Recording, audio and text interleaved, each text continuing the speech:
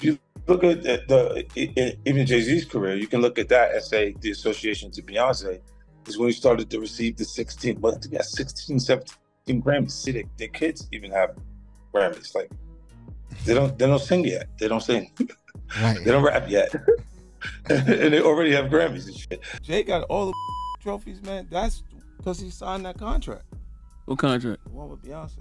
I was like, man, I'm telling you, man, y'all got a chance right now. Just flood it, put out a lot of music because 50 Cent is coming.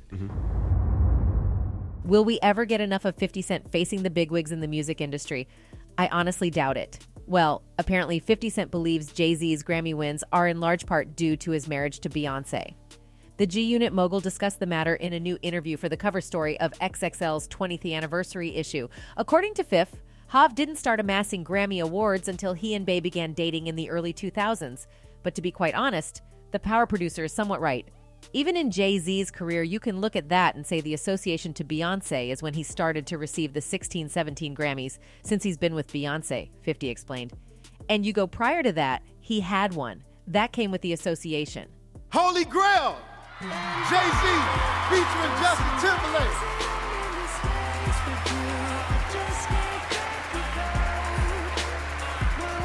A quick deep dive into Jay's Grammy wins proves 50's argument checks out. After winning Best Rap Album for his 1998 LP Volume 2, Hard Knock Life, Hav didn't win another Grammy Award until 2004, when he and Bey won Best R&B Song for their collaborative hit Crazy in Love. Since then, Jay has earned an additional 22 Grammy Awards. Get that again? A whopping 22. Thank you very much. Thank all the producers and Dream for writing the song, Justin, and all the typical things. The Indie Club hitmaker continued his analogy, saying, you see, Jay and Beyonce's kids already have Grammys. They don't sing yet. They don't sing. They don't rap yet. And they already have Grammys and Satie. So they say, give them this trophy so we can secure that they're coming to the awards show. Give them this trophy so we secure that they're coming. It meant that much to the culture. They just gave them the things. He added, implying the Carter family's accolades are not entirely genuine. Fifth continued by blasting the Grammys for shutting him out of the 2004 award show, which saw him earn 5 nominations on the strength of his record-breaking 2003 debut, Get Rich or Die Tryin'. To me, I didn't care about trophies. I said, I'll get the checks. Later, people look at it and they honor those things. He said, it didn't matter to me in that time period. I was like, F it. Don't give me the trophy. So what? They didn't give me Best New Artist, and I sold 13 million records. That's the largest debuting hip-hop album. Explaining how the music industry is not necessarily about talent, but who you know, the G-Unit founder said the same concept with the Super Bowl. See, they don't understand the relationship. They were trying to get Eminem to do the Super Bowl without me. It wasn't happening, Fifth said of his appearance at 2022's Super Bowl halftime show.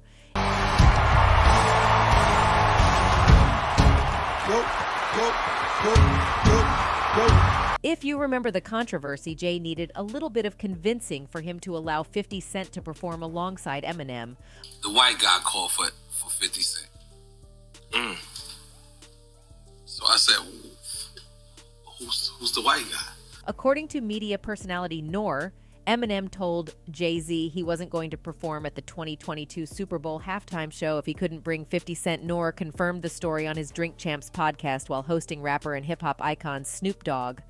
During the interview, Snoop, who had just acquired Death Row Records, talked about the colossal Super Bowl LVI halftime show featuring Dr. Dre, Snoop, Eminem, 50 Cent, Mary J. Blige, and Kendrick Lamar.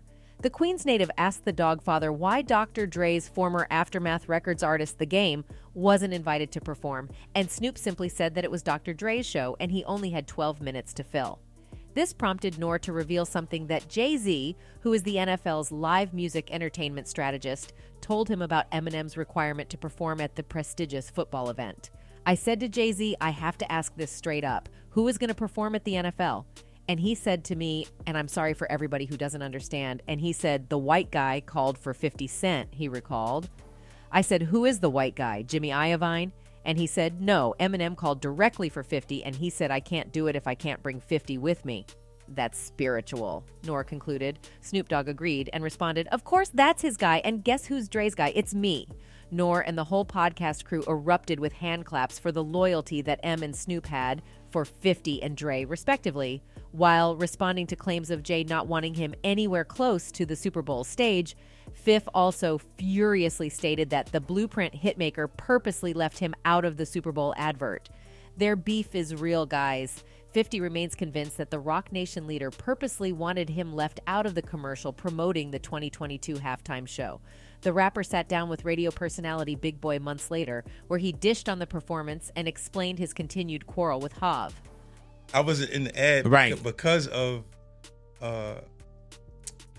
look, JayZ and them was putting it together. I wasn't in the ad because of JayZ and them was putting it together, 50 Cent explained, and I think they still harbor some energy towards me. When Big Boy asked if 50 believes he was purposely left out of the Super Bowl ad, 50 claimed that he was initially told that the NFL had issues with him that 50 remains clueless about. I think they still harbor some energy towards me. You think you were purposely left out of the ad? I don't know what those issues are, he said. The rapper wasn't done. He explained how Drink Champs host N.O.R.E confided and told him about Eminem petitioning to have 50 Cent included in the show. That's when 50 decided to liken JayZ to a gay painter. We're talking about Basquiat. He wants to look like a gay painter.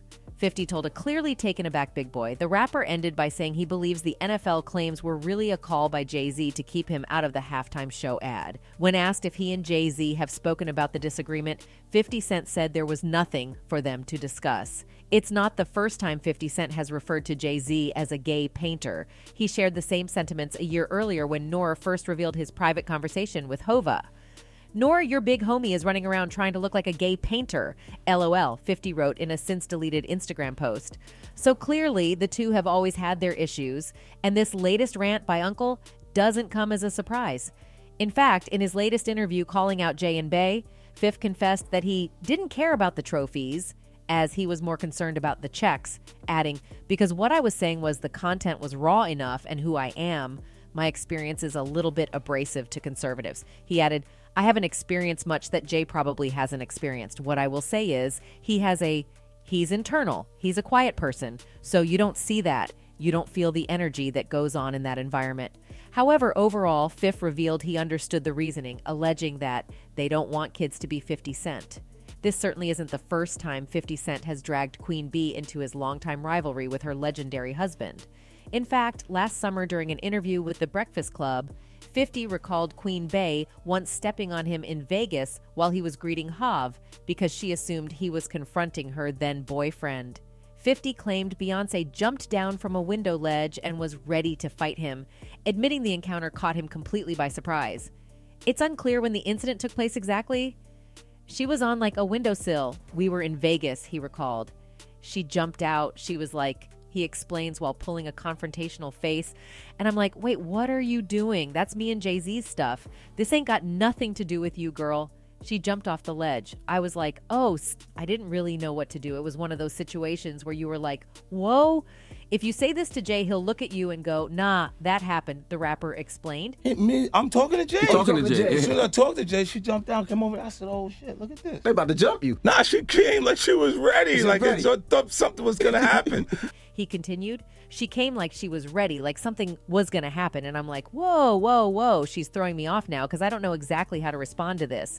You are still Beyonce. She brought all of the sexy over with that energy jumping off. And he didn't leave it at that, further explaining, I look at Jay and he go, nah, he'll tell you. I said, yo, all right, whatever. Because really, I'm just saying what's up. But she's feeling my energy come over because we do say things about each other. It's competitive nature. That's it. Despite their very many confrontational episodes, the two legendary rappers had briefly put their beef, stemming from a power struggle in the early 2000s, to bed. But Fifth's latest claims may reignite their long-running rivalry.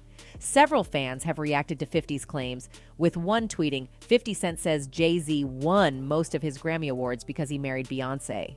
While others supported his notion, some opposed it, with one JayZ supporting tweeting, these rappers are jealous of JayZ, I see. Why is 50 Cent always ranting about JayZ, as if they themselves are innocent? A small thing, it's because of Beyonce. Who stopped you from marrying Rihanna or Adele? In your opinion, do you think 50 Cent is right about JayZ's success being partly down to marrying Beyonce? Let us know in the comment section below. And that's it from us today. Until next time, thank you for watching.